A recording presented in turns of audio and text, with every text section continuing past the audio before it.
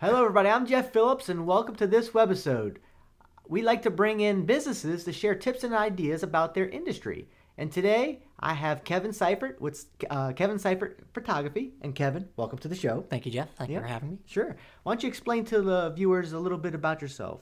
So I'm an editorial-based photographer. I worked for the Durham Herald-Sun for about 9.5 years, and I've run a full-time photography business, corporate and private events for the last 6 years. Okay. All right. So today I brought you in because I want you to talk. I know you've done quite a few weddings, and I want you to kind of give some tips on how to maybe hire a photographer. Sure. So in photography and a lot of businesses, actually, there are 3 P's to hiring a photographer. The first one is personality, and then second one would be professionalism. And this is my ranking, of course. Portfolio would be third, and then pricing is the fourth P.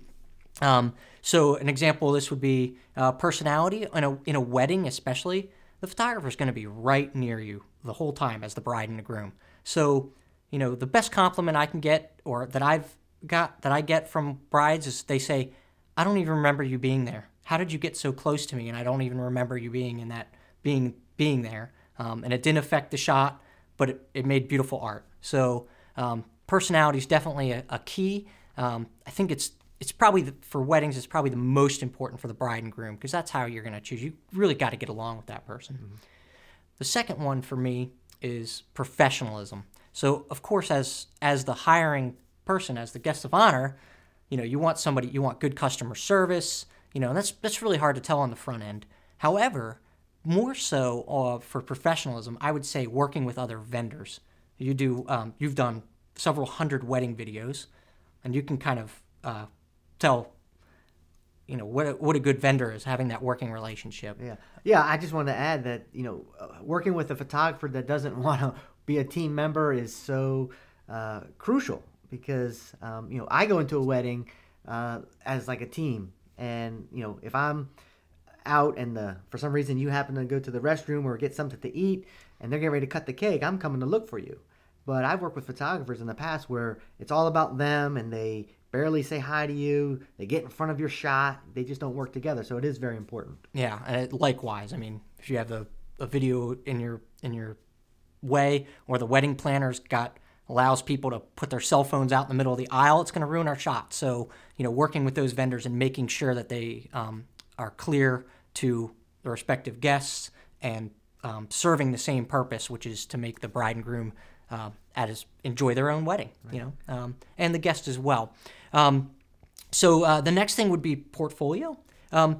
Most of the time nowadays, everybody's looking at online portfolios, so you're probably going to have an idea of kind of the style you like in their portfolio. So I'm a photojournalist by approach, meaning I'm not just saying, hey, I shoot in this particular style. I believe that's an approach. So you're going to already look at some of these portfolios. So by that time, you're already comparing like to like. You're not going to call somebody up to find out their personality without at least kind of getting their portfolio.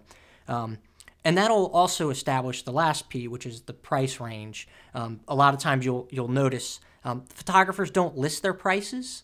For the most part, they might have a starting point, like my packages on Saturdays start at $2,500. Keep in mind that's a Saturday package, because that same photographer might do a Sunday wedding for a little bit less, or might even do a weeknight wedding, with 20 or 30 guests at somebody's house. So there's a wide variety, but the portfolio part of it will establish the pricing, as well as you can then compare that type of wedding. So if you see a wedding at a similar venue that you have that feels like it's going to be about as big as your wedding, then that gives the idea of how much that price can be, as opposed to asking that question first. Photographer just doesn't have any. I'm not going to have any answers for you until I know at least day of your wedding, maybe a little bit about your approach, and how many people are going to be there. So there's a lot that goes into that.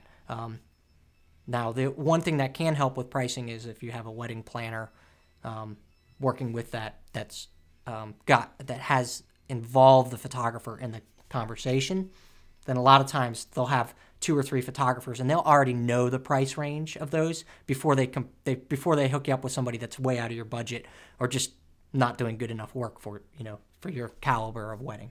Right. Okay. Yeah, and I mean it's real important to know that each wedding is custom. It's a custom package. So yeah, I mean if they have 60 people or 350 people, obviously it's going to be a different price. Yeah. So anyway, Kevin, that's all we have for today. Thank you for the information. Right.